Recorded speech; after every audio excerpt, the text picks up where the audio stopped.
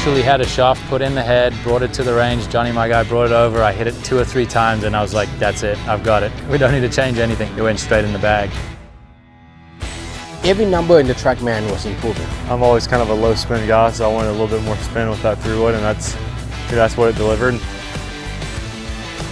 Fairwoods are always difficult, and once you get a good one, they're hard to let go of. I struggled with the previous 3-wood I had and I couldn't quite hit it on the trajectory that I saw off of tee shots. It was great off of the fairway, but I actually worked on trying to optimize it off the tee. So I've got a 3-wood now on that Maverick head that flies about 270 in the air off the tee and actually has a little bit of run, which is super helpful on the courses that we play.